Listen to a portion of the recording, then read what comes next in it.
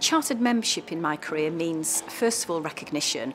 I have 20 years plus experience in people management through HR, through L&D, and now as a head of volunteering. And membership of the CIPD really means that I now have that recognition that evidences what I have done throughout my career and what I will continue to do in my career. So the Chartered Fellow status has helped me in my career in the last 6 months. For example, I've been invited to speak at many external events. It's also helped me take stock of the achievements that I've had over the last 5 years, but also looking at the achievements and impact of our team as a whole.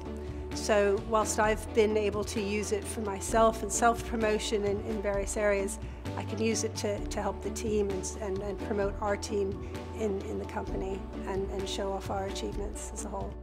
Chartered professional recognition means for me being able to have the challenging conversations that I might need to have within my organisation with more senior people. So it gives me the courage to step forward and have a view and opinion. Well, becoming a Chartered Fellow has actually given me a huge amount of confidence. It's given me the validation that over a decade in HR has been productive. I've done things that are recognised by our professional body as being valued and as being at the level of the most senior accreditation of the CIPD profession. So it's made me feel very proud and also given me a high level of confidence in my own HR expertise.